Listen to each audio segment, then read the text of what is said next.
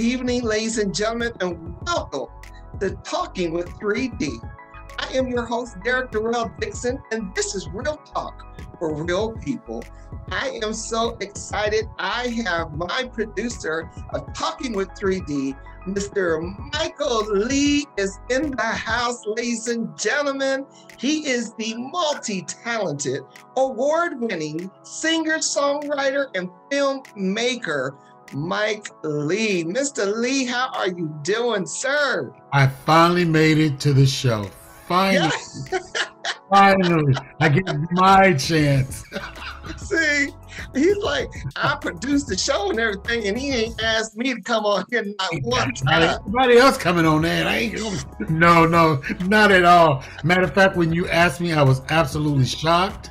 I was backing out, and you were like, oh, no, you're not. And like, okay, yeah, you got it. I'm there. I'm not gonna. Yes. First of all, I can't say no. It's it's our show. I'm so grateful to be a part of this incredible show that we do every week. Derek, you do such a wonderful job. I'm so proud of you and what you bring to the table, what you bring to your audience. It's authentic. It's real talk for real people, and I'm a part of it. So I'm grateful. So thank you. I appreciate it. I appreciate it. Be with you. Listen, it's so exciting that when you meet people that come into your life and it's all orchestrated, and God makes no mistakes. Yeah. Everything is so orchestrated. And the first time I heard about Mike Lee, I was already acclimated with another show, Helping Brothers Out. And I was starting a new show, which was another great show that is. Yeah. Yes. So we had mutual friends that were trying to get us to collaborate together. And at first I had an attitude. I was like, I don't know Mike Lee. I don't know Mike Lee. They want me to call Mike Lee. What am I calling Mike Lee for? I already got a show. What y'all talking about? Call somebody. So we kind of hit and miss and everything, and we really, we kind of chatted, didn't talk or not like that. So some months had went by, and I was again trying to get this other show started and everything. This the show that we are talking about are on right now, Talking with 3D. And again, Mike Lee's name came up, and I was like, let me call this Mike Lee and see what Mike Lee is all about. Okay, now listen, let me pick up from there, Derek. Finally, we get on the phone. I don't know if you remember, we get on the phone and we're talking it through, and I'm just too busy for it. I'm like, I don't know what I can do. I said, well, I'll tell you what, let me give you the stuff. I'll tell you what you can do, and you can kind of do some research, and you do it, blah, blah, blah. And you said, okay. And, we kind of went, we got off the phone. I think 2-3 weeks later, we were back on the phone again. You remember? And at that particular time, I look for patterns in life and spiritual patterns and all these types of things. And we were back on the phone. I'm thinking, why am I back on the phone with this young man again about this show? Why am I back here? So, okay, God, I need to pay attention. Yeah. Yes. And the rest is good. That's all I have to say. I remember. But where you left off is exactly it. Doors are opening up for me, and things that you have prayed for, and here doors are opening up, and I was about to shut that door because of my ego, my attitude, who I thought I was, and where, and it's so funny how when you are you think that you're established, and you don't think, I don't need nobody to do this, I don't need nobody to do that, and God places people in your lives just to enhance what you are doing. Yeah. That's what me and Mike Lee have established. Absolutely. We have established this relationship, this friendship. Absolutely. And have started moving forward. And I am so glad that I did, because otherwise I think I would have been stuck. I wouldn't have been where I'm at right now. So I appreciate, Mike, everything that you have done. Thank you. You have taught me, because I am just blown away. I want to tell y'all a little bit about Mike Lee, and I know a lot of you know Mike. People, close your ears. This is the boring part of the show. I know a lot of you know Mike Lee that are watching right now.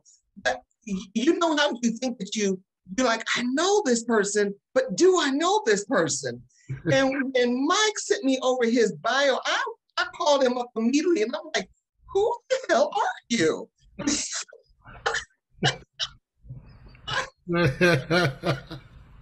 Yeah, bro's been around. He's been around Yes, before. yes. Let me tell y'all a little bit about Mike Lee. Mike Lee, again, born in Birmingham, Alabama, he moved to Los Angeles, signed with MCA as a seasoned writer, and landed backup gigs with Hathaway, with Vesta, penned 3 songs on Raymond Jones' first album, Acts of Love.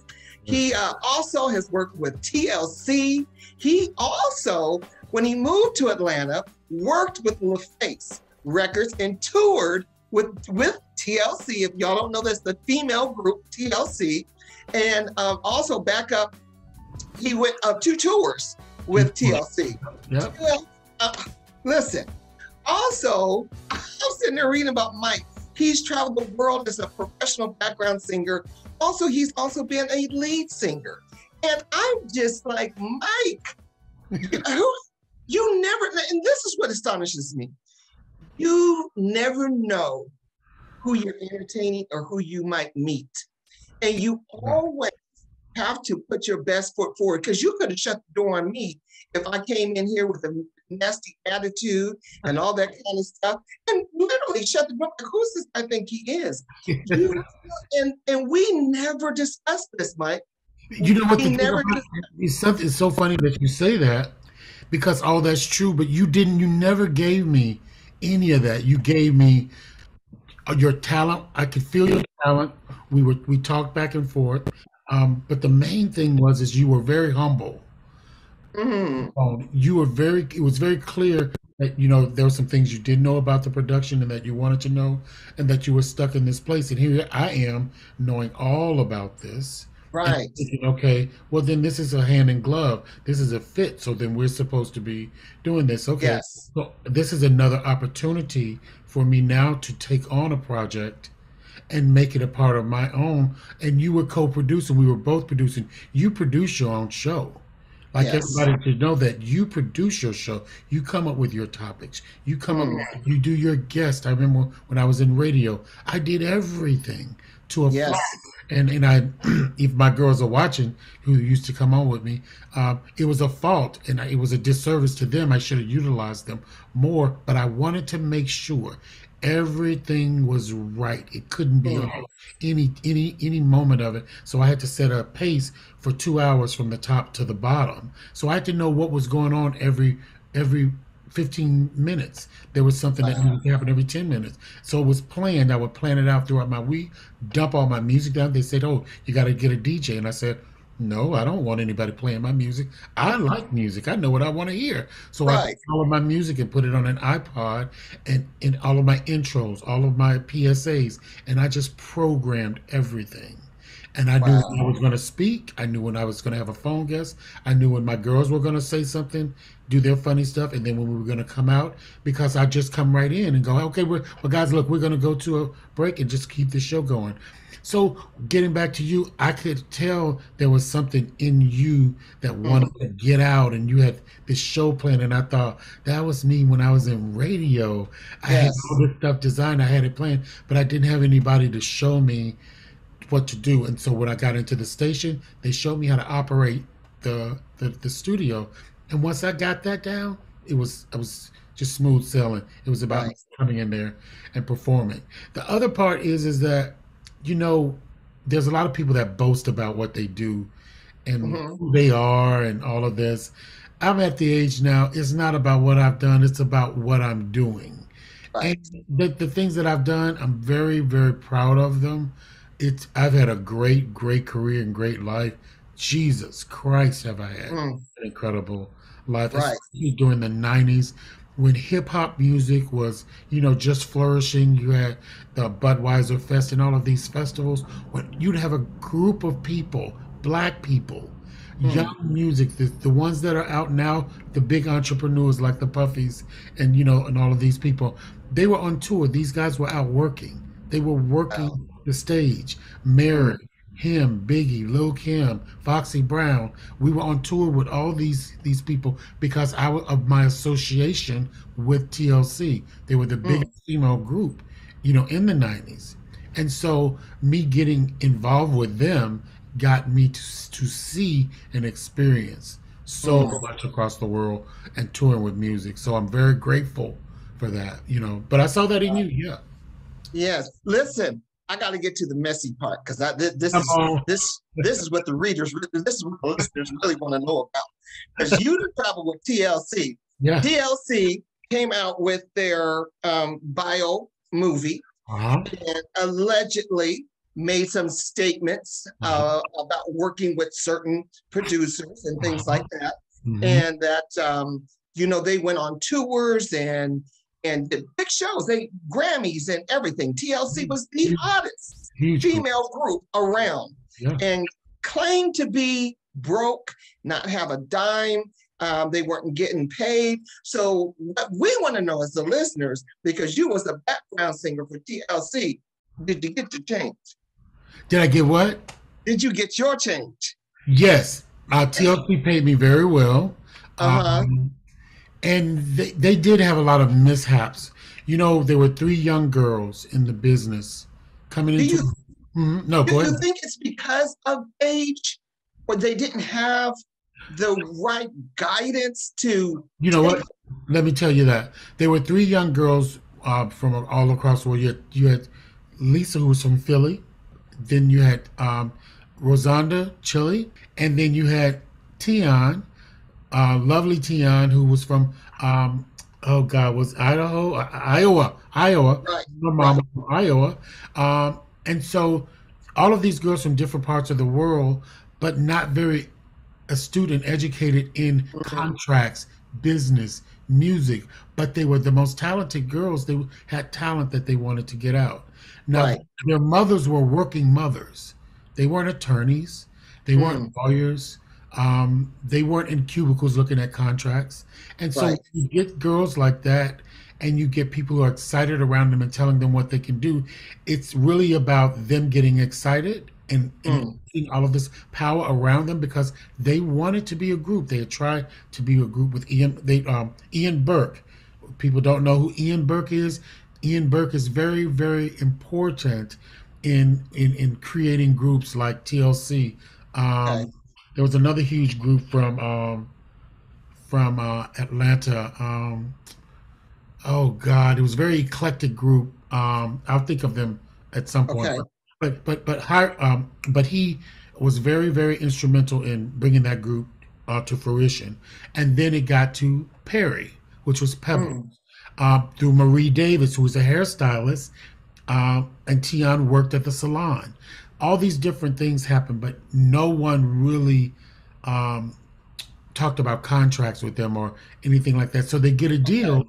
and it's not the best deal. And Mm, so generally, and this is to anybody getting in a deal, a 360 or whatever, when you're getting in a deal, no one is signing you thinking you're going to be a huge star and that you're going to right. sell as many records as TLC did.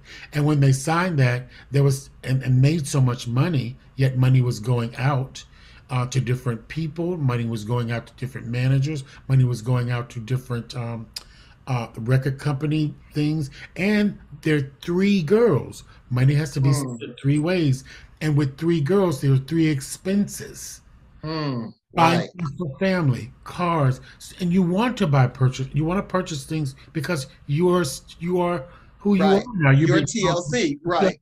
and so a lot of it had to do with just expenditures too much and a bad contract. So yeah, Mm, they went broke. They went broke. wow. This was a bad time for them because they should have been at the pivotal point in their career to enjoy their Right. success, and they couldn't enjoy it because you were fighting men in the Mm, record company because right. and I know if they would listen to this, they would probably disagree with me. Pebbles was probably the best thing that I Okay. think that happened to them because she was a woman in the business who understood women. She had three Mm-hmm. young girls she was trying to protect, Mm-hmm. and there were men who were trying to take over what she was trying to protect. And I think in some way the guys came and got the girls against Pebbles, Okay. and that was the enemy in this demise. Now I'm sure the girls has another. They've got another story. Right, I right. wouldn't go back and forth with them. This is just my Your opinion. opinion. And I think that's a good point that you brought up, though, too, is that because, when you just said that, it's kind of an aha moment where you're saying that Pebbles brought these girls in because of the fact that she is a woman and she wanted to empower, women and show them the way. But again, she's fighting a bunch of men. They're saying, no, we're going to do it this way. And she was tough. And when you're Mm-hmm. tough, sometimes on your group, and you've got other people saying, "Oh, you don't have to take that. Oh, you don't have to do that. Oh no, she's Mm-hmm. doing this." So it was a divide and conquer that these guys infiltrated, knowing that these are little girls, that they can say something or a certain way, look a certain way, get their attention, and then start to push them back from Pebbles. And I think that to me is what happened. That Mm-hmm. was so unfair to Pebbles, and it was really unfair to the girls because I think she was just trying to protect them. Yeah, and I think Pebbles is an icon herself. I mean, she came Yeah, out as a solo artist definitely. and became a manager and everything. So Mama, she's Mama's very husband iconic. was on point because she Yes, was an attractive, beautiful woman who came into yes, the business, woo us away, and with her look, her fashion, her songs, and stuff like that. And it was very classic R&B, with Kenny and Babyface producing. And so, yeah, her career was very well orchestrated. yeah.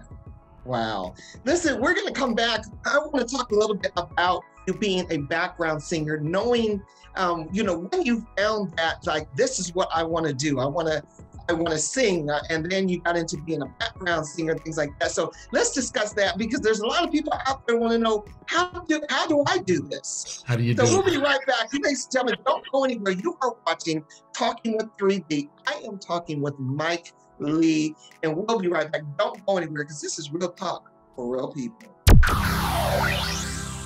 It's Christmas. Where my background singers? Woo! Oh, baby, baby, and there's the wrong words on the cue card. I don't know the song.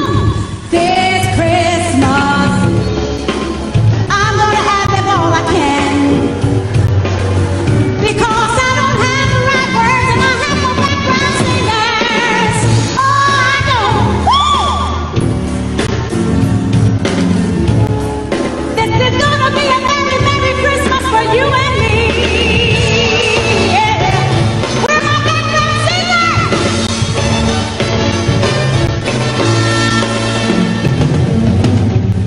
Presents and cards are here. My world is filled with cheer and you. Oh my God, this Christmas, lights twinkle all around. Next card. And ladies and gentlemen, we are back just like that. Listen, we are talking to award-winning, multi-talented singer, songwriter, Mike Lee. He is the producer Talking with 3D, and we're also going to be talking about several other shows that he produces and his talk shows that he is producing, and his new network, Plushwork TV, which I am a part of. So we're going to be talking about that as well.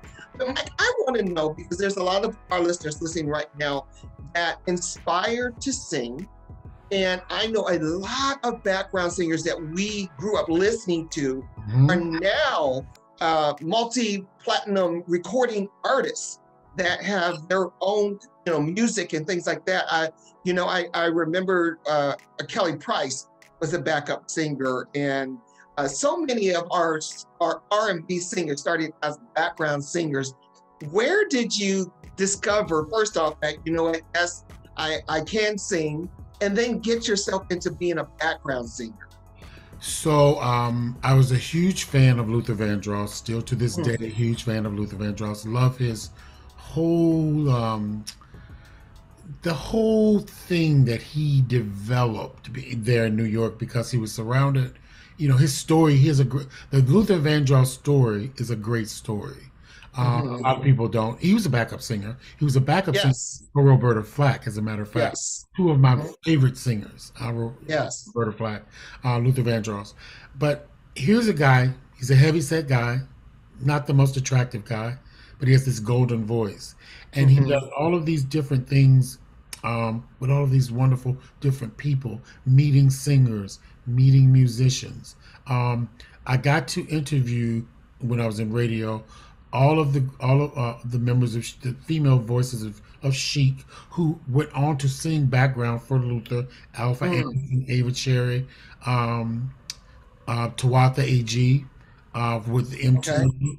I've interviewed all of them, and there's one young lady in particular, and I'll tell you her name in a moment, who told me this wonderful story about Luther and her riding on the train. Both of them, one was catching east, one was catching west, and Luther had heard that she could sing. And he's like, "Aren't you that girl who could sing?" And she's like, "Yeah." And he's like, "Meet me at the Apollo," or something like that. And they end up meeting there, but they went on to, I don't know, you know the story about Luther singing at the Apollo for Sesame Street.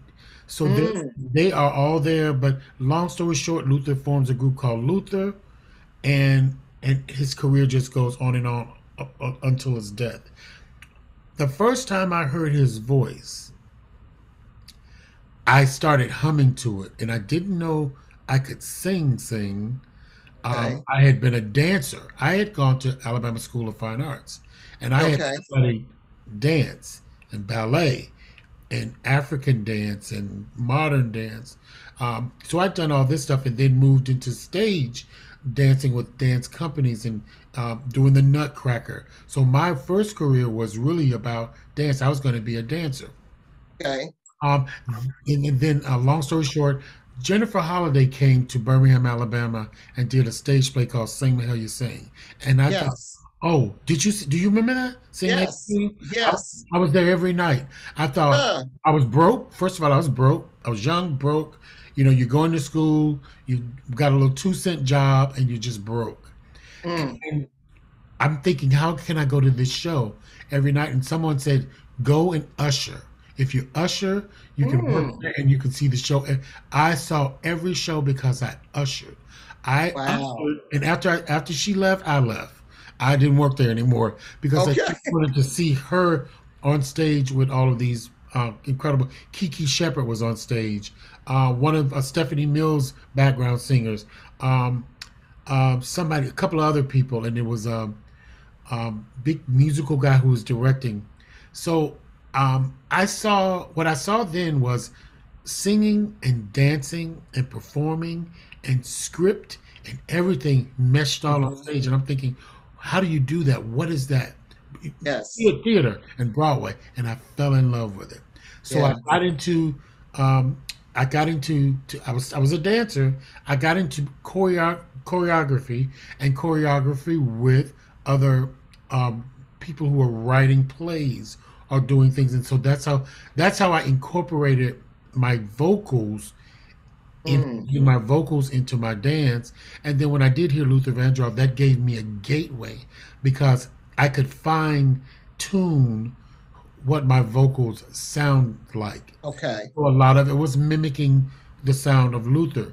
Then I realized not only if I could sing, he was a background singer, maybe I could just be a background singer. So I was so confused during my earlier years because I was told I was a great lead singer, but then there were times that I didn't want to be out front. I thought, oh my God, I'm moody. I don't feel it.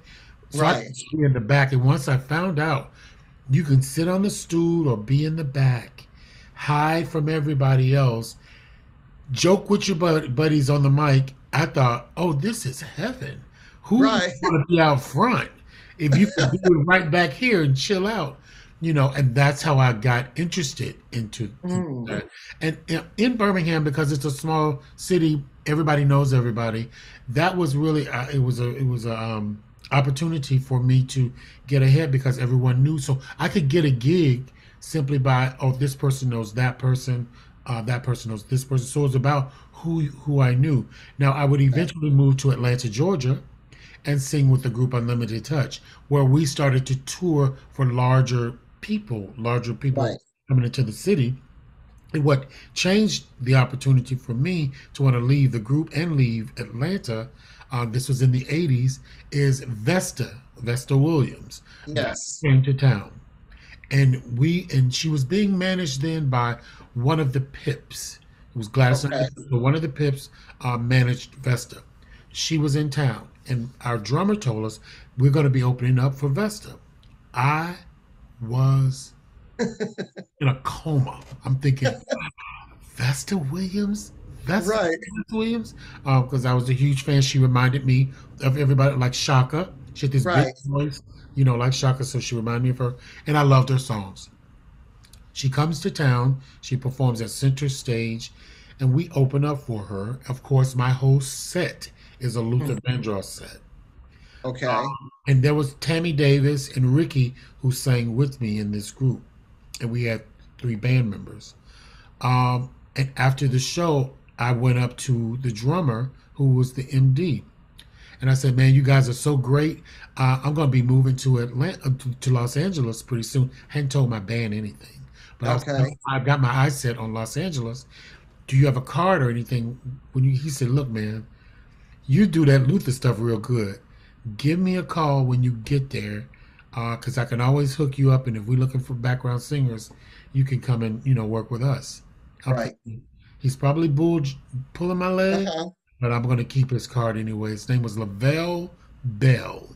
And Mm. he was her musical director and a very good friend of hers, and the drummer. Well, maybe 6 months after that, I'm thinking about moving, and I ended up moving to Los Angeles. And he was the first person I called. I started working at a music store called Music Plus in Okay. Ladera. If you guys are anybody from California in Inglewood, if you remember, Music Plus was by the grocery store and the little chicken place. That's right over there. And I ended up working over there, and I met Lavelle Bell, Carl Lavelle. Told him I was working. He came over, and we went out, and he said, "Look, man, we need a singer." And that's how I Mm. got the good gig with Vesta. And in that store, I met so many musicians, Hmm. producers, independent producers, people that I started writing with.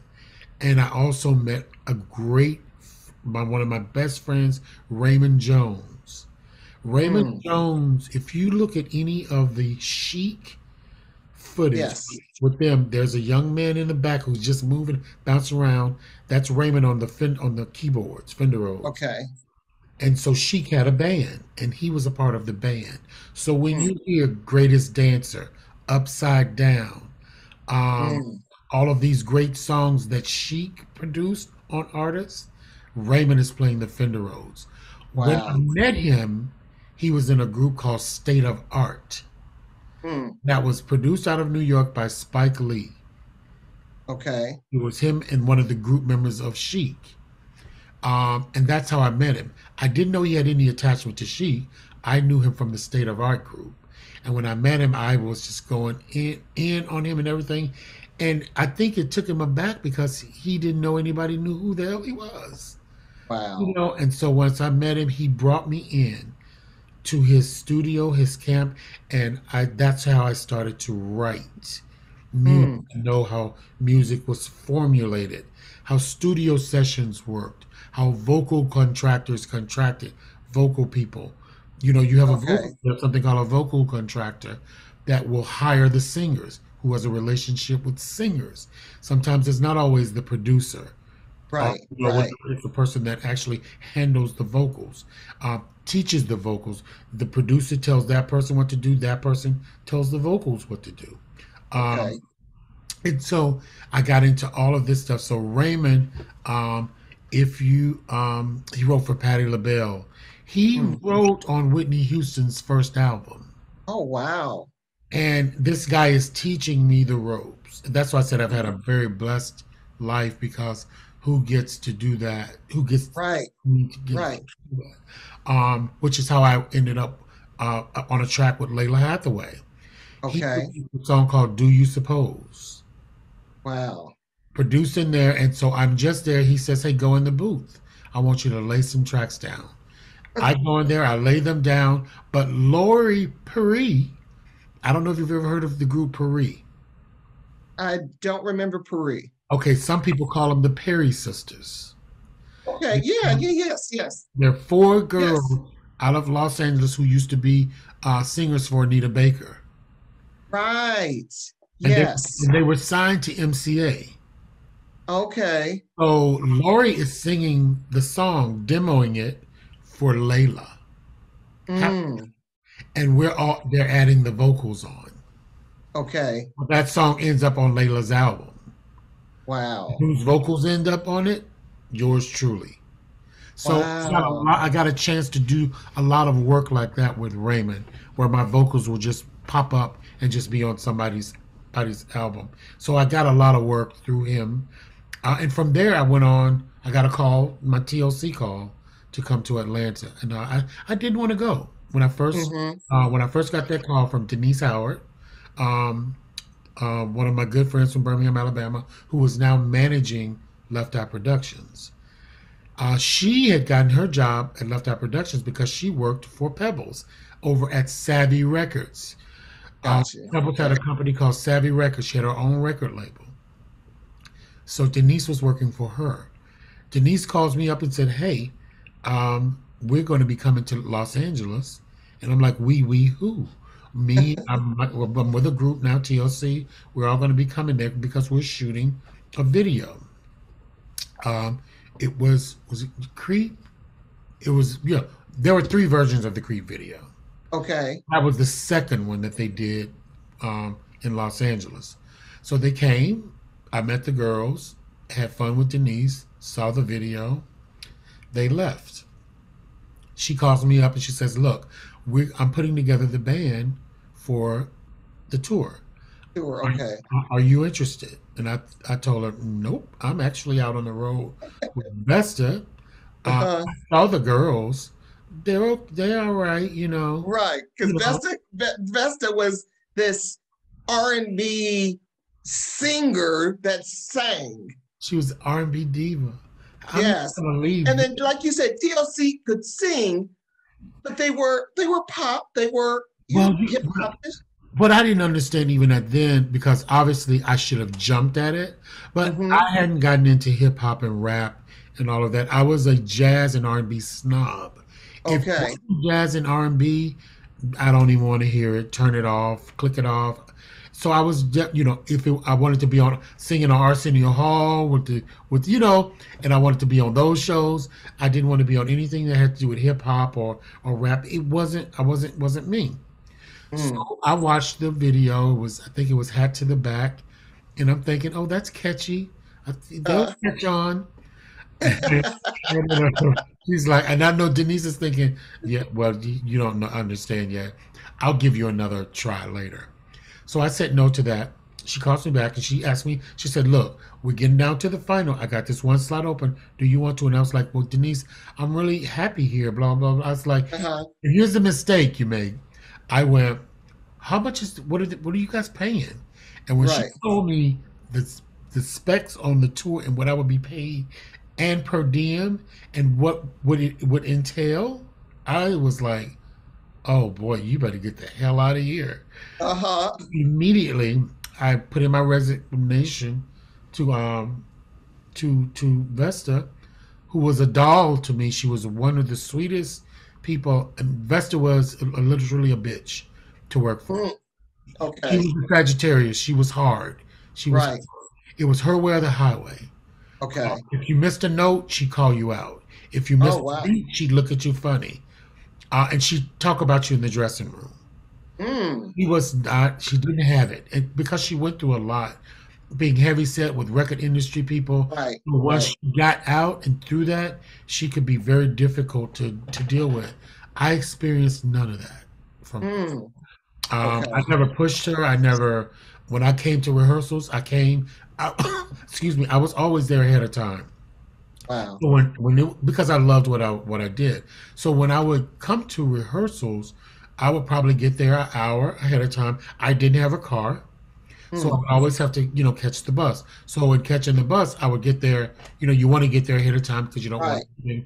And I didn't live that far from the rehearsal hall, so I would take the bus there, and I would get there very early. So when Lavelle, all the band members, everybody would get there, I'm already there.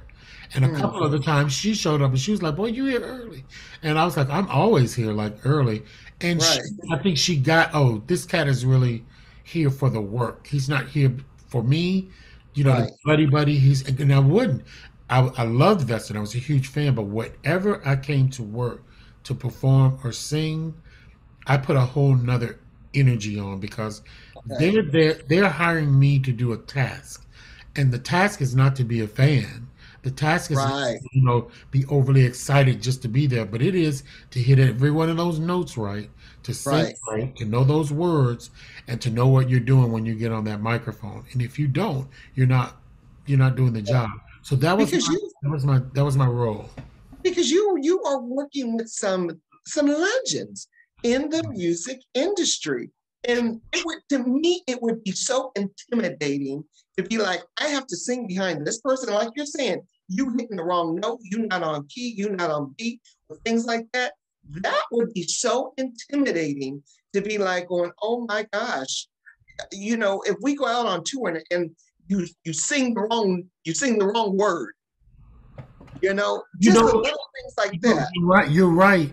For me, I think it's because I started out very early on stage. I started dancing when I was 13, 14. Yeah, and not that this counts, but I used to perform even for my family. So my pet family had parties and barbecues and stuff like that because I was obsessed with Soul Train. So they would always see me dancing, and they'd say, "Come in here, boy, and dance."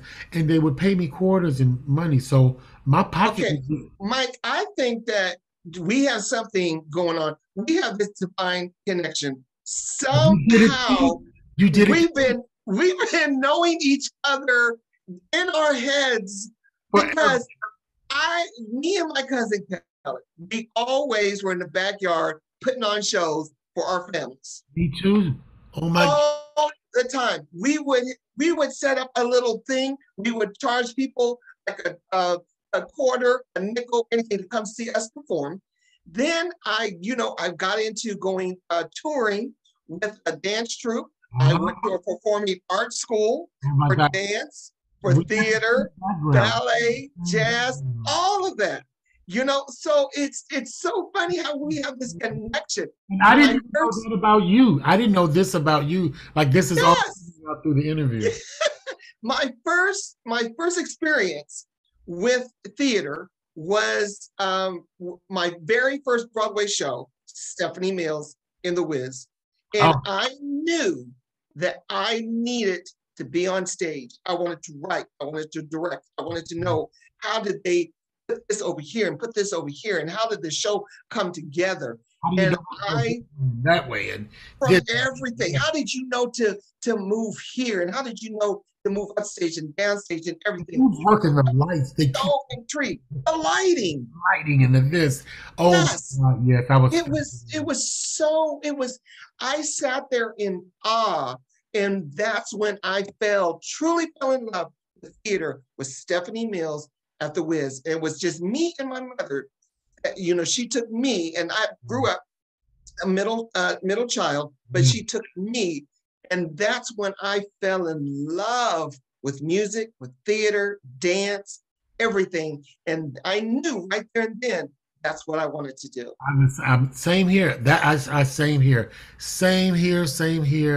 And it was, and even with touring, and when we go back to the thing about being intimidated, I think that's why I was never intimidated.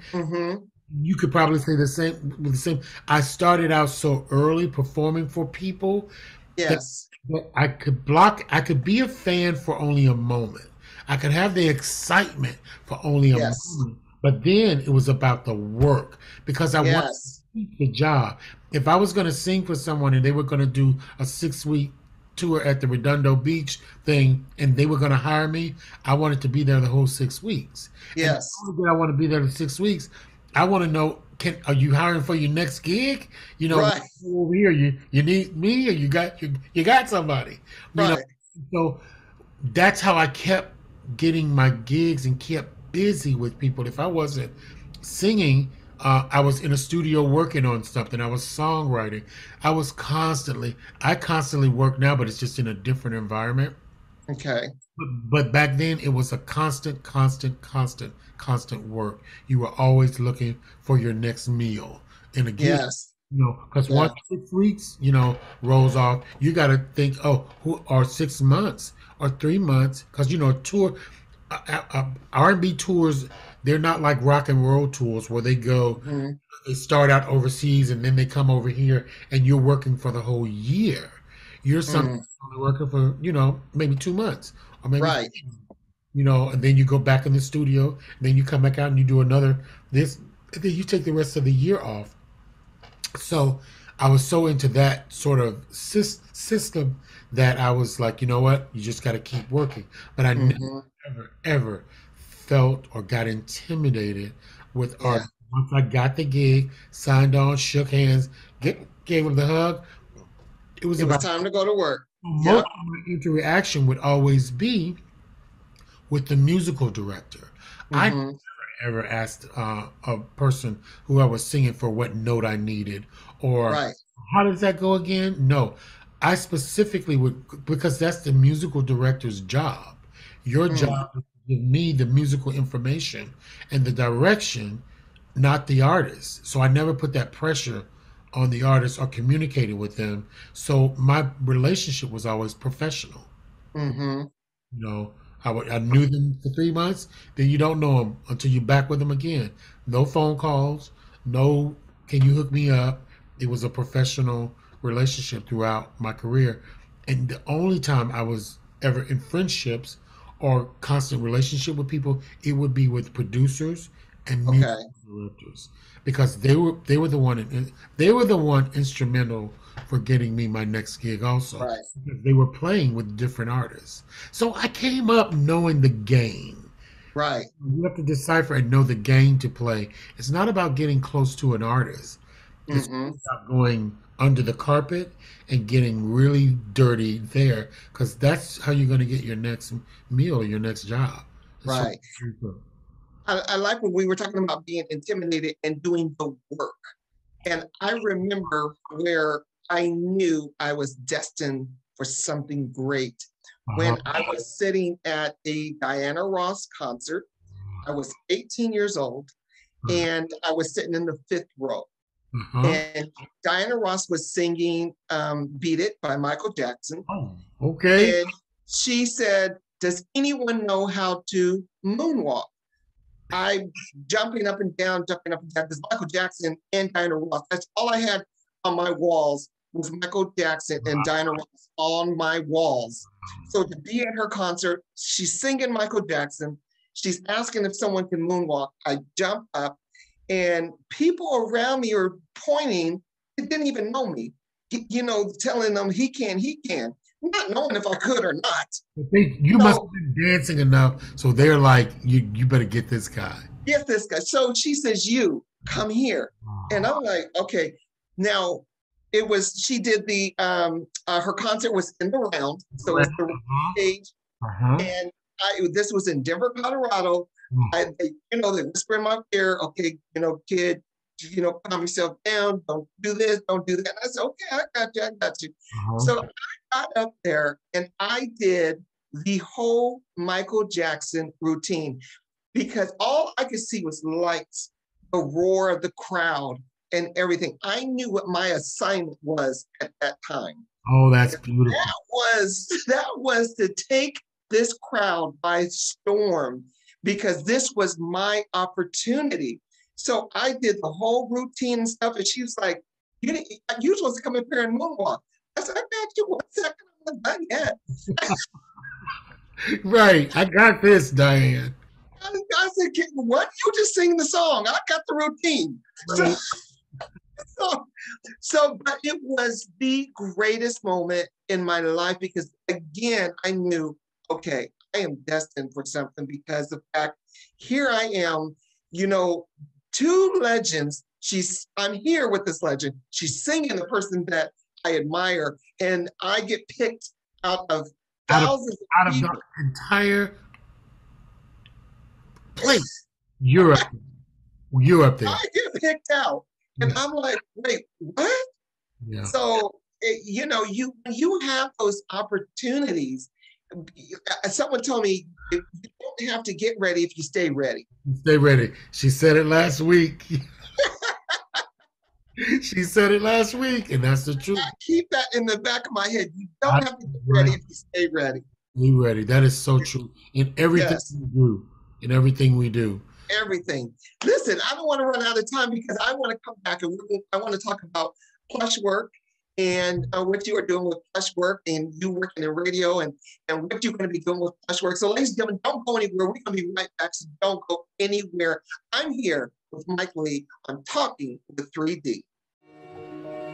When we felt like we didn't have anything, it was music that gave us a voice. We could tell each other in a song what we couldn't say in words. Learning music changed us, making us even smarter. We learned to harmonize together. And now we can go anywhere our dreams take us.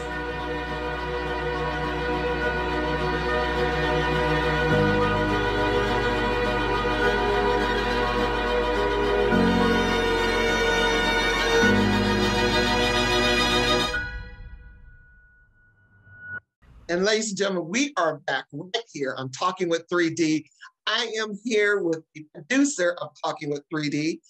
Mike Lee is in the house, ladies and gentlemen. We are going to be talking about his new project, Plush Work TV. And again, just to be a part of something when people have ideas and dreams and put it all together. And here I am at the beginning of something that's going to be bigger than life. It's going to be, great for, you see networks like OWN, and you can hear people talking about now, oh, turn on Plush Work TV. See what's going on Plush Work TV. I can see it. I can feel it. I can smell it. So I am excited. And I thank you for allowing me to go on this journey with you because opportunities come. You got to take chances, and you have to believe in people that are taking you with them. Yes. Wow. Yeah. So I think this is exciting. I'm excited for you that you are doing this, but your background is so extensive that what else? This is just the next. This is just the next for you. Yeah, and it's funny. Plush Work came from. I was working with in 2010. There was an African artist that was here, and his name Danny Ayeri, talented brother. And he was finding himself, and he got to a place where he didn't have anywhere to go. I brought him into my home. He had all of his equipment and stuff like that, and I was just like, set up, you need to start writing music, you got to put yourself out there.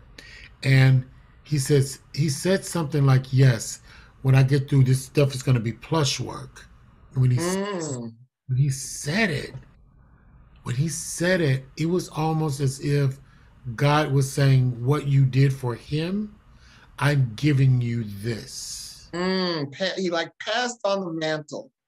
And when he said it, I said, Plush Work. Plush Work. That's the name that I want my company to be. Yeah. Then he said, go for it. And even to this day, he'll go, how's my company doing? I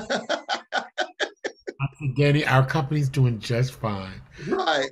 Because he'll always have a home if he were to come back, or to wanted to do something musically. He's a brilliant songwriter and producer, but that's where the name came from. And when I started using it for all of my film projects, independent film projects, I got tons and tons and tons of music videos for independent artists here.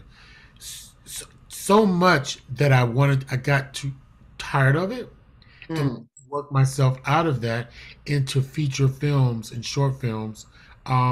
We did our first short film in 2019, Dream Deferred. Another young lady and myself teamed up to do that, and it was a wonderful film.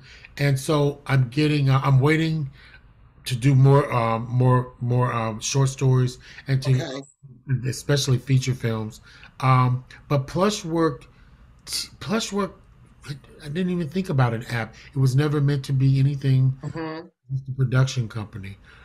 But as time evolved and apps became a tad bit popular, I thought I'm trying to get my stuff on platforms, and I keep bumping into walls, Okay. issues. Uh, Right.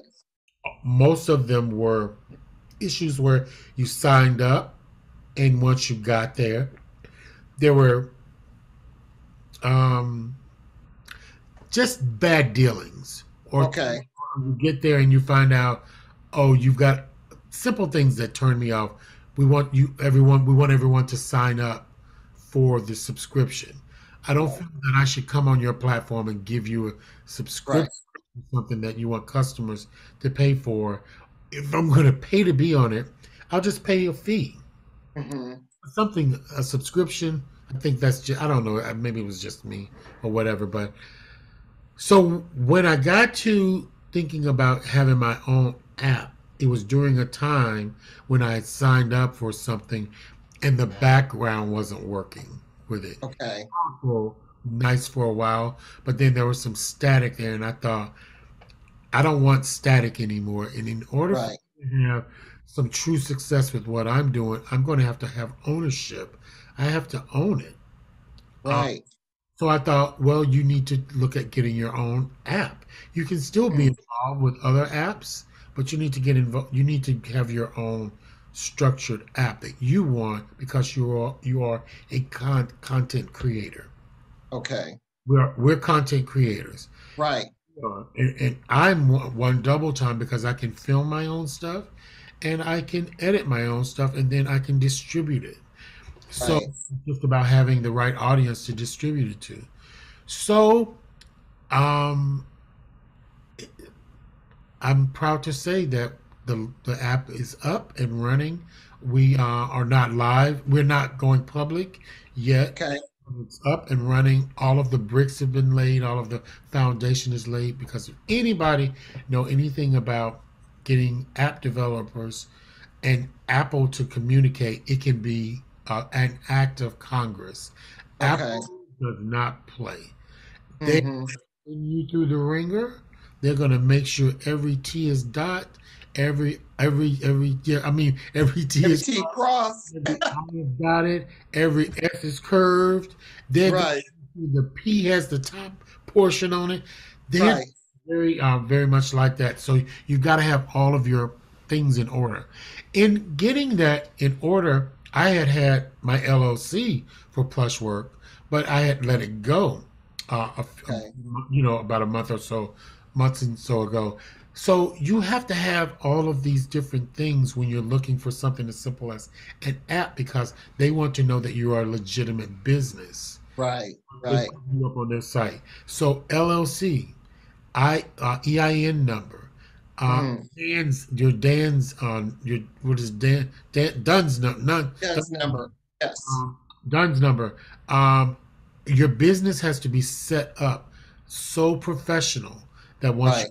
all of them your stuff, they can say, "Oh, this is a legitimate business." Right. Now we can review it and see what it is. But if they don't have all those ducks in a row, all those bricks lined up, you can forget it. You'll be there all day.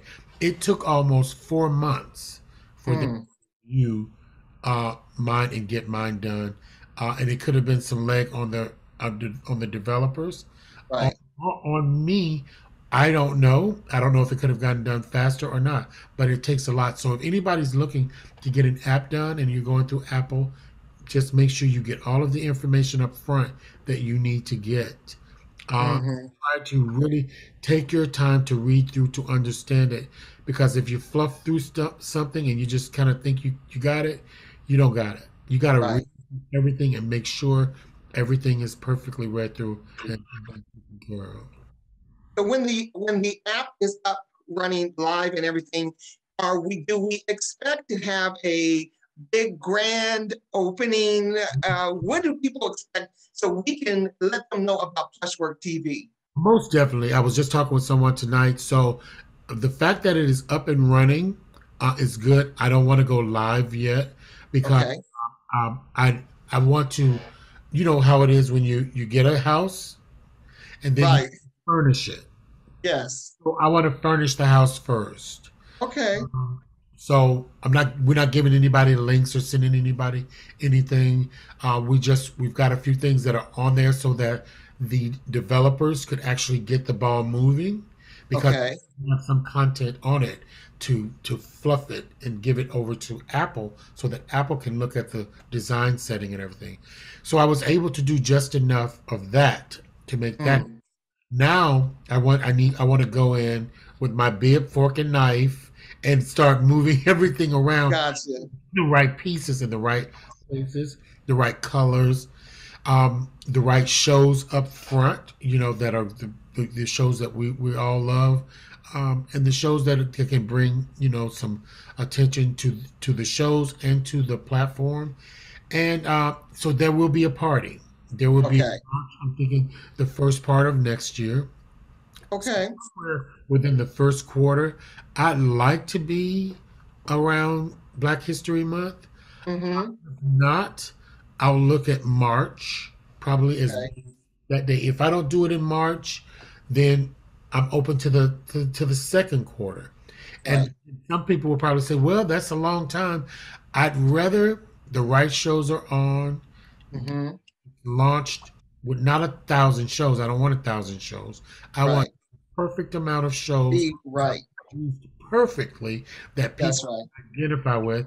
I don't want shows competing with each other. So Right. if there Derek shows on, that's Derek's slot, and there's no slot like Derek's because I want Right. people to come and watch Derek. And if I'm on Right. my show and Derek's shows are not competing, they're not alike because we have a whole different appeal, I think, That's right. Right. vibe.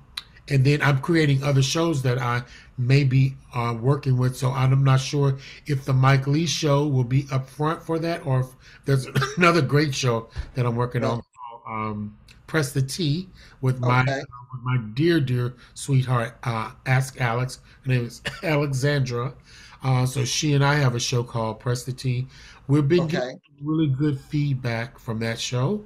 And Mm-hmm. so that might be the show that I'll still do my Mike Lee show because Right.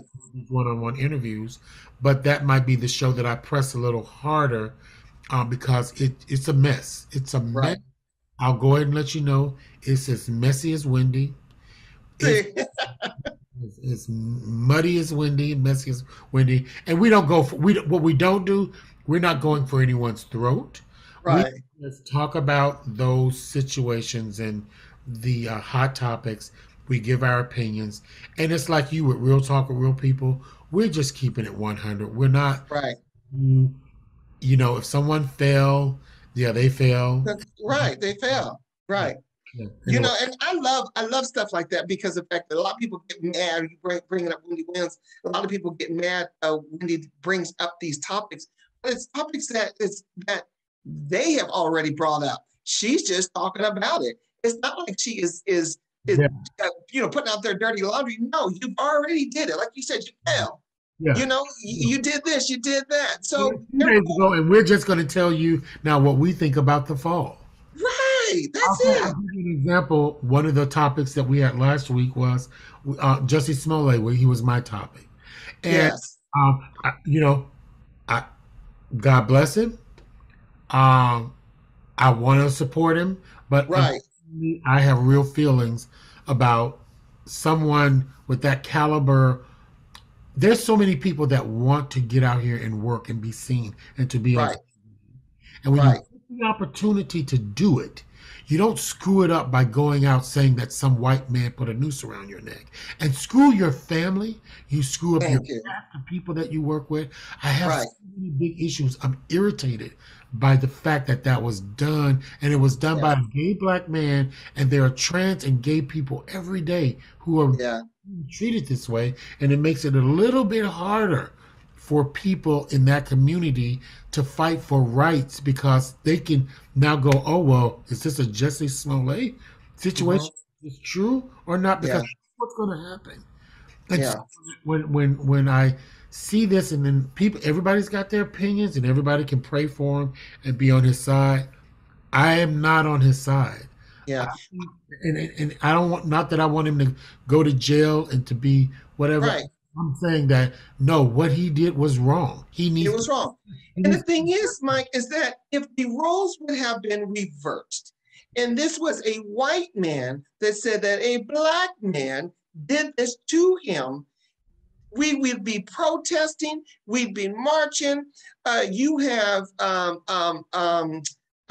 Reverend Al Sharpton on the TV every single day.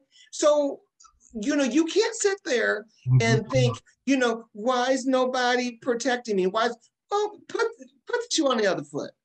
Yeah. It would be totally different. It would be totally different. You're right. I agree. Yeah. For me, it was it's just hard to swallow when your family, you've got other family members who are actors, his sisters and actors. Right. These families out working, you make it hard for them. You make it harder for the cast of whatever the show that he was on. Empire. I mean, you made it uncomfortable. Then you started to slander people like Don Lemon and Daniels, and it's like, guy, what are you doing? Yeah. You guys don't have anything to do with what you did. Because people had to step back and be like, you know what, that's this. You put yourself in this. We didn't do it. We have nothing to do with this. So I've got to step to the side and let you walk past me so you can deal with your own mess. So that was one of the things. So so on a show like that, we just keep it real. We keep it one. It is definitely messy. We kiki it out, and it's a great show. We've been getting some really good energy from it. So I'm really proud of it. Well, I'm excited for it. I'm excited for Plushwork TV. Ladies and gentlemen, you got to make sure that you tune in. And once it is launched, we're going to make sure that and it's going to be bells and whistles and inviting people out. So we're going to be looking for content, reality shows. Also, I do want to say this. There's a company called IOM, IOM Image of a Man Network. Cliff over there, so there's no competition. His brand does one thing because it's about image of a man and some really quality and great stuff that he wants to do. What we're going to be doing is it's going to be probably as ratchet as you see it, more streamlined to television of what people gravitate towards. We're going to work as hard to get people to watch. It's messy. It's just messy. That's right. I'm not trying to, I'm not a pastor. I'm not trying to heal the land. I need to be healed. So pastors come out there and heal me, but so I want to what they want to see, and I'm not trying to make our community look bad. That's something I don't want to do. I don't want to make culture look bad or any people. But if people have a story or something that they want to sell, and if it's good, we're going to put it on. Yeah. Well, listen, Mike, my producer just sent me a message telling me that we're about to run out of time. So to wrap it up. So. Oh, you got a new producer now since I better get back to work, y'all. I better get off this platform. Hey, you got to get back to work. I'll lose my job if I don't get around with y'all trying to be famous. Right. Listen, I just give somebody first. I'll tell everybody where they can find you, Mike. You can find everything on all of the shows you can find www.plushworktv.com. I am on social media at the Mike Lee Show, at Plushwork TV. And please watch the the real Sister to Sister 2.0, Mm-hmm. Jenny Foster Brown. There's also Janine Hovo Cox, who has an incredible show called It's All Legal, and she's also doing celebrity interviews. Also, Jamie is on, and we've got some other people coming on. Our show pops up on there too. So I'm very proud to be. Jamie's like my mom, and I'm so proud to know her and to have met her. She is a special lady, and has done a lot for this culture and community, and we owe her a lot of respect. We owe her a lot of flowers. Uh, Yes. so big ups to her. But that's where Yes. everyone can find me. Give somebody that is listening right now that is striving to, a lot of people want to be in the entertainment business. They want to start their own talk show. They want to start their own podcast. And they get in a rut, or they don't connect with the right people. What advice would you give that person that's listening right now? I've been there. So my advice is everyone is brought here to do something, Mm-hmm. not the same thing. They're here Mm-hmm. to do what they're supposed to do. God has a light. Everyone travels around with their own little light. Yes. Stay in your light. Stay in Don't your be light. anyone else's spotlight. That's not your Mm-hmm. light. Stay in your light and never let anyone tell you what you need to do. Don't change the color of your light. Don't Mm-hmm. change the hue of it. It is your light. The universe gave it to you. We're all brought here with something special to give.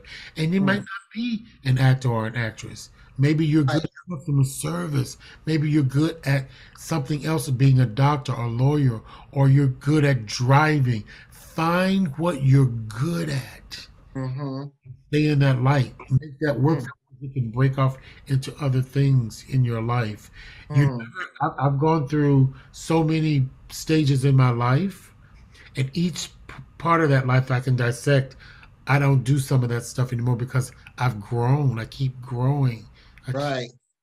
The skin keeps coming off. Mm. Keep growing. So I tell people, be consistent about your passion. Mm-hmm. Consistently do what you do. Consistently be in the. If you entertain and you sing, dance, act, do all that stuff, do it and do it all the time. Don't just do it 2 or 3 months out of the month and then you want to take Right. off and get back to it. If you are a singer or a dancer, do it. You cannot Do say it. that you're Yeah. a singer if you're not out singing. That's right. You're not a singer. That's right. You want to. You gotta work your voice. Yes. But if you are a dancer or a singer, go do it. Go do I it. like that. Find a way to do it. But never let anybody change your light. Stay in I your love that. I love that. Stay in your light. Stay light. in your light, It's because like that light is only shining for you. that bulb is got your name on it. That light. Yes. You. And I just believe that because I've had so many other people to tell me, go down that road or go down that road. If that Yeah. light, if your light ain't shining that way, and Right. you're so passionate about it, and that road ain't right, stay Yeah. in your own lane, in your own light. Yeah. I like that. And I would add to it when he says stay in your light, know your assignment. And if you know your assignment, your light is always going to shine on you. The beauty of it right there. Because when Yes. you know that assignment, and that was the thing, and that was me, Derek. When people tried to change me, I knew I could feel what I was supposed to do. So I would Mhm. listen to you out of respect. But I'm going to do what I'm going to do because I know who I am and what I'm supposed to be doing. Wow. I can feel it. It's a burning. It's a burning. Mhm. My Wow. my job with radio got me prepared to do the work that I do with you today. Yes. Yes. You told me See. that I wouldn't make it in radio. No, it's too many podcasts out here. You're not going to do it. I did it for almost 5 years up to the pandemic, and we were a #1 radio show here in DC. Hey, by knowing your assignment, you know your assignment and stayed in the light. Listen, ladies and gentlemen, we could go on and on and on. Are we not So, doing part 2? yes, we're going to have to do a part 2. We got to come back. Listen, before we go, I want to wish, because I know this, we are coming up on the Christmas season, so I want to wish everybody have a Merry Christmas and have a safe holiday. I know that, the COVID thing is spiking and things like that and everything, but you know what? Love one another, stay safe, and do what's comfortable and right for your family, because that's what it's important to do. We've missed out on so much in the last 2 years and everything. Now it's about, getting back together as family and enjoying life. So be safe, have a merry and safe Christmas, Happy New Year. But we will see you back right here again. Mr. Mike Lee, thank you so much. It's been my pleasure. Thank you so much for having me, Derek. I am so honored. So again, we're going to have to do a part 2 and continue with this conversation.